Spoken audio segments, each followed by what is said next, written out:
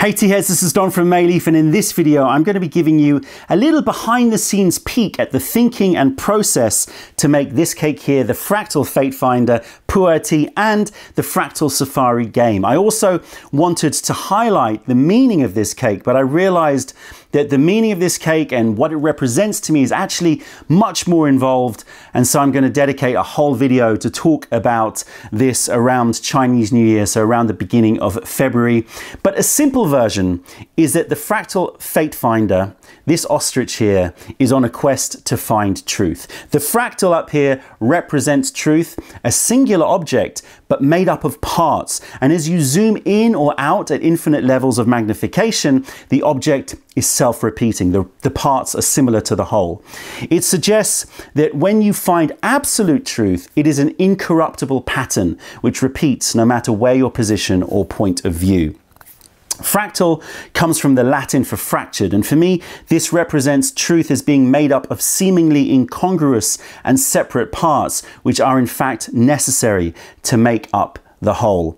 We are living in a more fractured world than I can ever remember, and my hope is that we will all realize that just like truth, these fractured parts are all one and the same truth of human civilization. And by realizing this, I hope that we'll be less occupied with warring with each other, and there'll be less tribalism in the world, and we'll be more tolerant, enlightened, and wise in our actions. The fractal is a reminder that the truth is not owned by the single parts, but in the whole, and that the only way to test if you're looking at the whole truth is by zooming in or out, dive deeper to find the truth in the detail, and then rise higher to see the patterns and connections which are at play. In order to do this, you need to disassociate with tribes and allow yourself to be tolerant to and actively seek out other views. All opinions and scientific consensus should welcome challenge and scrutiny, and we should all be happy to change our minds. In fact, changing your mind is one of the most confident things that you can do. The ostrich was chosen because of its mythical habit of burying its head in the sand to avoid difficult situations and to refuse to take responsibility. This ostrich has pulled its head out of the sand to find truth, and I hope that this tea will encourage all of us to follow. So this was the thinking behind the Fractal Fate Finder, or at least what it developed into, because at the beginning I just wanted to make another Gushu Sheng Pu'er to roast in London as a follow-up to the deliciousness of the Psychic Stream Seeker Pu'er, which we released a couple of years back. As the name suggests, Psychic Stream Seeker, we had already associated this type of tea with being a seeker of truth, but not in such a kind of defined way. I began sourcing this tea in late February, just as COVID, the virus, and the hysteria started to spread around the world. And we were tasting Malchas just as the UK started to go into lockdown. We selected the tea according to our knowledge of the effects of roasting, so looking for a tea which had a lot of punch because the roasting smooths out that punch. So we wanted a tea with a lot of punch, and we found this great Gushu tea from Dahe-shan. We knew from experience that we needed a very tightly compressed cake in order to get an even roast, and so rather than press it into a round cake, which would be very difficult to break, we decided to use this chocolate bar shape with easily breakable pieces. We purchased all of the tea, which actually was only 30 kilos, so we couldn't make more of this tea, unfortunately, and found a factory to press it to our specifications in this chocolate cake format. And then we purchased a specially sourced oven, tea roasting oven from China, because we wanted to ensure a very accurate roast, and this was shipped to us. Quite a big oven was shipped to us. Now we had to focus on the artwork. So at this time it was April, so much of the world was in lockdown, and I was becoming angry, incensed more is the word, by the awful way that COVID was being handled by the media, the politicians and the experts. I saw corporate power grabs, manipulation of messaging, and a criminal lack of leadership around the world, which would lead to many more deaths than necessary. and the long-term decimation of our rights and our economic future for generations to come. So I was quite angry, but I saw this fracture in society sort of spiraling out of control and confusion as people were forced to pick sides. So the idea of the fractal as a symbol of truth started to form in my plans. Much of the tea community was in lockdown, and I predicted that the lockdowns could not end this year because you can't just stop a virus by isolating yourself. So I thought it would be a fun diversion from the offline and online drudgery. So instead of seeing all of the same four walls and the same websites, I thought it would be fun if we all shared a virtual journey together. So I started to see what kind of treasure hunts had already been done using Google Maps, but I could not find anything particularly interesting. And the challenge was to try to get everyone to the same square meter on Google Maps through clues. But how would they get that clue? So after a lot of thought and a lot of research, I decided to use social media hooks to secretly reveal access to clues. In this way, I could time the release of the hooks to give the game some sort of longevity and allow as many people as possible to join the game, to take part in the game. I worked on the game dynamics, and when I felt that it was theoretically possible to make this happen, I started to choose locations on Google Maps. I wanted the locations to be personal. I knew that I wanted a complete circumnavigation of the globe, starting and ending in London. That felt right to me. And I spent many late night hours walking the streets of Google Maps to try to choose clues, and they started to form. From about 10 clues, I narrowed it down to 5. The difficulty was the 6th and final clue, because I felt that it would be nice if I could give it a personal touch, if the last clue somehow involved us in some way. We wanted to give the gamer the surprise of seeing our faces when finding that last answer. Plus, we needed to reveal the ostrich so that it would all tie together with the cake. At this time it was summer in London, and I had a 360-degree camera that was sitting on my shelves that I'd purchased on a whim previously. So we decided to head to a place which means a lot to us, Regent's Park Rose Garden. This is just a stone's throw away from the first clue on Primrose Hill, so I thought it would complete the circle perfectly. Hey everybody, we are here in July. Beautiful sunny day here with Aya. You got food on your face, Aya. Yeah, she had avocado. We're here to set the final clue. The final hunt ends here in the Rose Garden in Regent's Park, where Aya is going to be revealing that the animal of our next puer cake is this little one here. Oh, she's happy. It's her new toy. Obviously, we just got it when we realized what the animal was going to be and that we were going to plant this final clue. You're very happy, aren't you? You've got your ostrich. We still don't have a name for it yet. We still don't have a name for the cake either. So we're doing all of this in advance. You're not going to see this until December time. That's why it's so sunny right now. That's why it's so sunny, and we've all got locked down here. Should we go and find where we're going to plant you so that you can look all beautiful with food on your face, holding the ostrich? Yeah, let's do that. Come on. So we're in the Rose Garden. As I said, this will be coming out in December, so all of these roses will be cut back, but they're not quite in the height of their bloom because, you know, it really is mid-June that they're in the height of their bloom, and we're in mid-July, but still a lovely aroma coming in through the air. So where are we going to put Aya? Where are we going to put her? What about if she's next to that statue? Let's check out that statue. Because she's kind of, she could be doing a similar pose. Oh yeah, make our daughter do a pose. I don't think that's going to work. That's like dab. Dab! We could check out more further down, but I guess we're going to keep it to... Or we could do it over there on that island. Ooh, let's check that out. I mean, it's a very special place for me, that. That's true. Because my father used to spend a lot of time thinking and sitting in that, on that island. That's true. Let's check it. Oh, let's check it out. Yeah. Oh, I love that. Oh. Okay, then let me get my 360 cam out. Oh, right there. No, it's too close to a big drop into water. Oh, is it? Yes. Oh, yeah. Oops.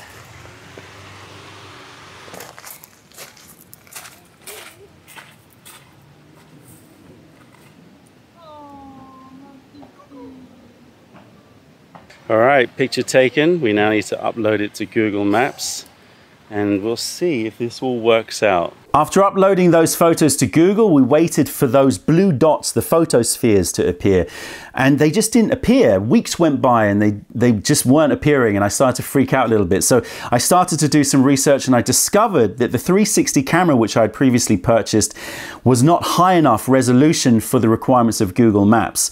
So we had to take pictures again, and I realized that my phone actually met the requirements. So we decided to take the pictures again, but instead, we decided to head to a different part of London, an equally special place for us, Hampstead Heath. Okay, so we're here in the Heath, the beautiful Heath. We're in Wildwood Road, and this area is definitely, isn't it? It's a place we go a lot. We filmed the Young Goose Shoe 2017 video here. We filmed Pendulum Medley here. Yeah. We've done some sort of, we've done announcements for live sessions here. Yeah. This is our go-to part of the Heath, just because it's really Wildwood Road, and it's just, yeah, it's just got a lot of atmosphere. So we're going to find a starting point, and we're going to see if we can figure out a way to create a little pathway through the Heath for all of you treasure hunters to follow. Yeah, that pathway can go up. They can go. Okay, so we're going to go up this pathway. Yeah. You can see. That's the pathway, so we need to shoot our first shot here. Cool. All right, let's set up.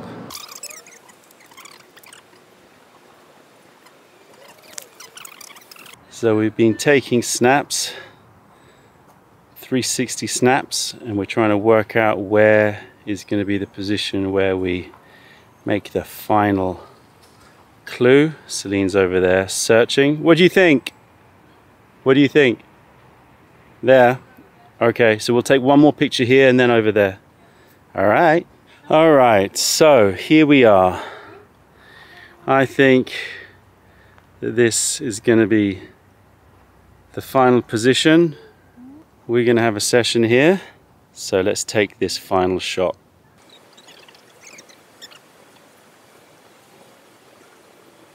Okay, hopefully this time Google Maps does not reject our images. Hopefully it works. Hopefully it works. Do you think it's gonna work, little one? Do you think it's gonna work? Yeah, it's gonna work. And we're gonna have some winners. The plan was to take a series of pictures of Celine and Ayana, so that would form a sort of path that you would follow, starting at Wildwood Road and then following the path to eventually find us drinking tea with the ostrich. We took all of the pictures, uploaded them directly from the location, so we were uploading them from Hampstead Heath, and then we left. But again, the blue dots did not appear, and so I started to research more and I started to see errors appearing. Google Maps, for some unknown reason, were rejecting the images, so we had to race all the way back to the same location before sunset to take more pictures.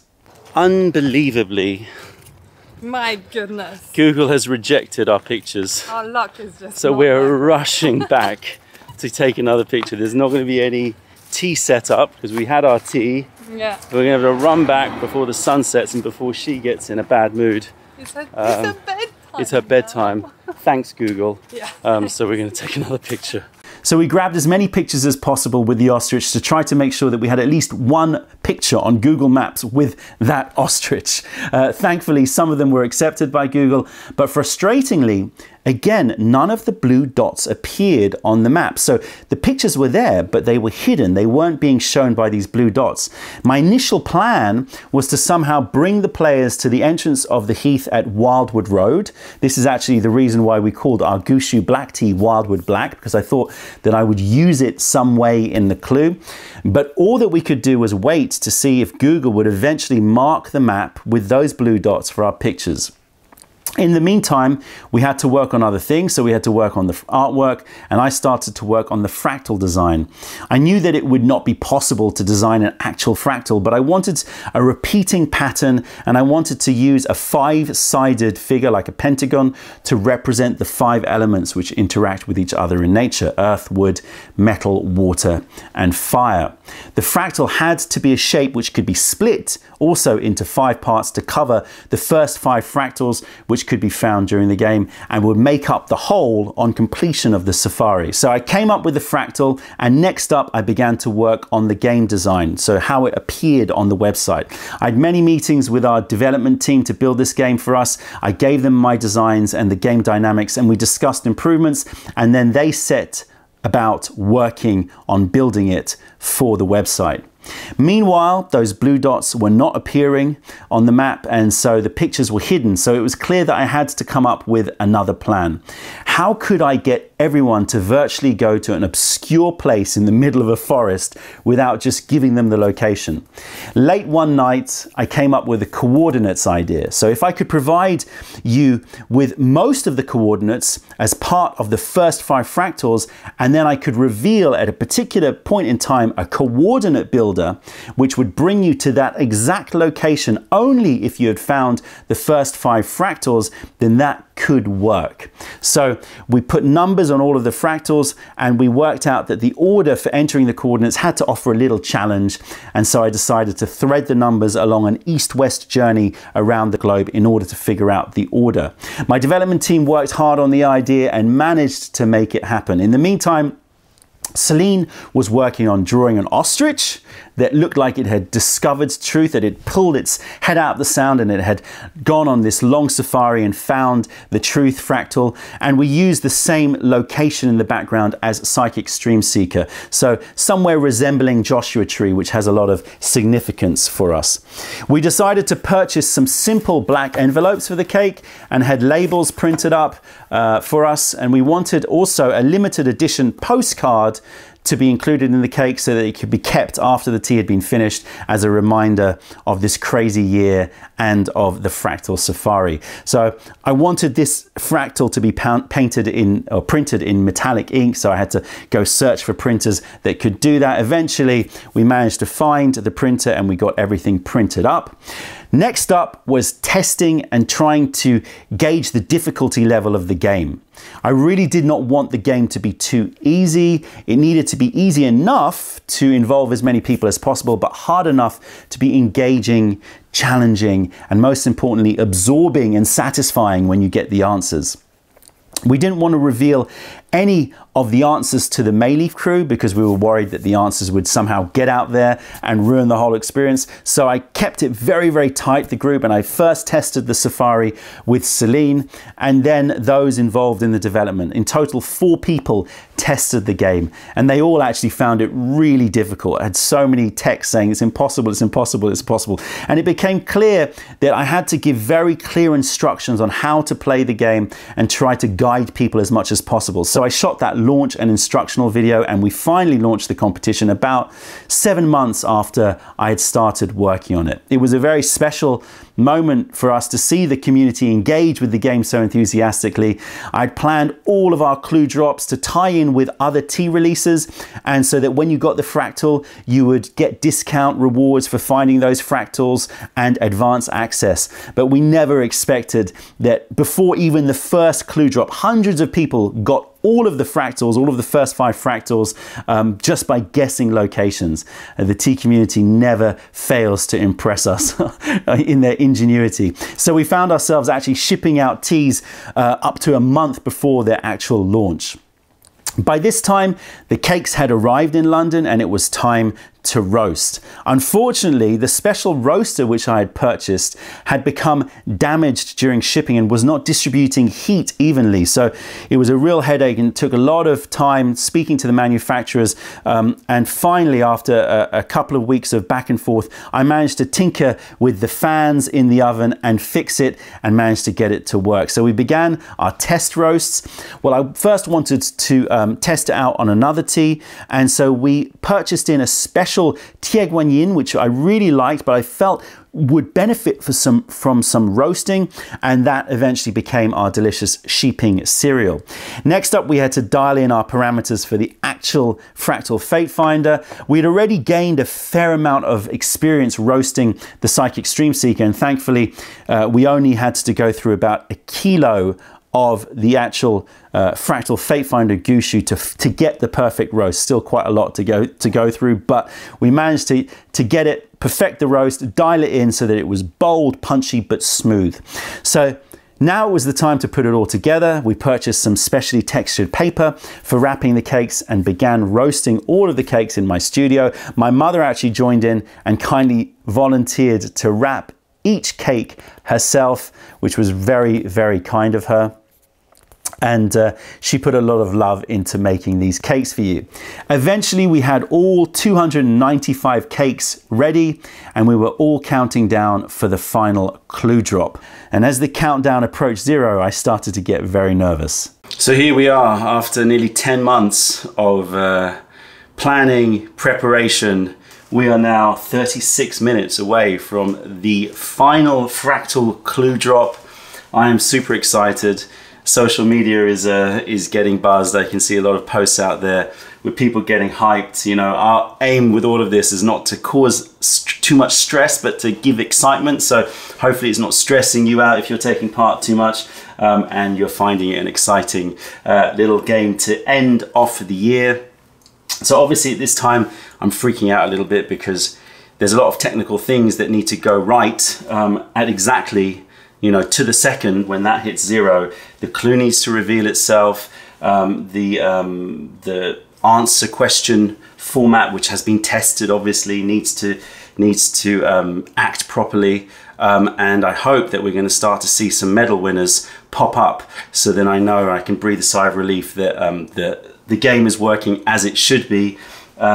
We can test, you can always test, you can test, but what we have learned to our detriment many times is you can never do enough testing, and there's always something hidden around, a little bug that hides, that only shows itself when everything is live. Because when you're doing testing, obviously you're doing it in a controlled environment, so that it's not public, but suddenly it's out in the public, and technical things can go wrong. That's happened many times to us before, and hopefully this is not one of those times, especially considering that everyone's looking for that exact second when it drops, the clue drops. So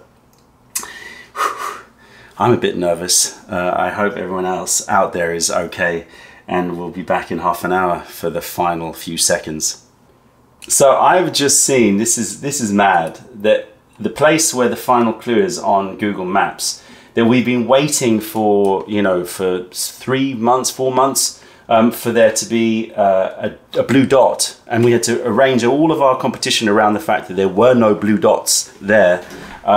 Now, a couple of blue dots have appeared with Celine, but they are not the blue dots with the answers. But they have Celine and Aya in the picture, so that's gonna, I think, add a whole other level of difficulty, because people are going to naturally think that those must be the places where the clues are, as opposed to when there were no dots there, you had to just sort of mess around and drop it in places. So that's another level of complexity that we weren't foreseeing, but you know, we can't do anything about that. Google has suddenly decided to approve 2 of our pictures to put those blue dots there. But I have faith in the T-Head community. You're gonna experiment, and hopefully, with the clue saying drop around the pin, hopefully you will find the answer. Okay, 2 minutes to go, just under. So I now need to send off this newsletter to make sure that we get a reminder out there for people who follow us with our newsletter. So that's now ready to go. We've got an Instagram post, a Facebook post, a Twitter post. I believe it's all scheduled to drop around the same time. But right now, most important thing, you can see we've got 4 award winners for this Fractal Finder. They're all sort of test people apart from 1, which we'll talk about a bit later. But so basically, hopefully we're going to start to see that number go up as soon as that clue drops, or within, you know, a few minutes of that clue dropping. If I start to see that middle number go up, then I can start, I'm literally sweaty palms here, then I can breathe a little bit of a sigh of relief, because then I know that the medals are being awarded properly, the question is being answered properly, and everything is working. We've got 55 seconds to go. It is a strange feeling when you're launching something public. It's always that way sort of around, you know, when we launched our website and when we launched like big sales or big events. There's always this fear that it's not going to quite work, but breathe, stay calm, whatever will be will be. 30 seconds to go. I can imagine around the world, this is what gives me such joy, is I'm sitting in my room here in my office, but I can imagine around the world there are tea heads all staring at the same countdown, ready to go. Here we are, we've got 15 seconds. And the countdown. 10, 9, 8, 7, 6, 5, 4, 3, 2, 1. Please reveal. Please reveal the question. Please. Yes! Yes! The question has been revealed. It's public. It's out. Okay, so first step done. The question has been revealed. I can imagine that there's a lot of frantic activity going on out there. I can breathe a little bit easier because that was my biggest concern. We have tested like crazy the question answers, so I'd be amazed if we don't get any. It's a question of how quickly people get to the answer. In fact, you know what? Let me start a stopwatch just so that I can see it. All right, we're doing a stopwatch, so it's about 30 seconds late, that stopwatch. People are now searching for the fractal. I'm not going to disturb anybody. We've got our IT people who are sort of watching as well, but we're not gonna talk to them right now. I have just completed all my post-launch checklist. You can see we've got a very, very long checklist of all the things that we needed to do. So that's now complete, so I can close that. That is working. Do we have any winners yet? Still no. So I need to see some names pop up here. That will make me feel a lot calmer. Just one name means it's working. All right, fair enough. It's taking some time. That's understandable. Like I said, those two blue dots that suddenly appeared is not going to make things easier. But hopefully, if people read the clue, they've got to drop around the pin and maybe, you know, try to ignore the red herrings out there, which were not set up by us, even though people will think that they were. Let's see. Yes, yes, Natasha. First one in at about 2 minutes in. First one in. Well done, Natasha. Whew. Thank you, Natasha. I can now calm down because clearly the Q&A is working. The clue is working. You have found the animal. Whew. Okay, all good. Now I can just wait and see how long it takes for us to get the first 10. Any more? Still no more. Still only Natasha. And I have to say there was one client who managed to just do some craziness to get there ahead of everybody else. But we'll talk about that, as I said, a bit later.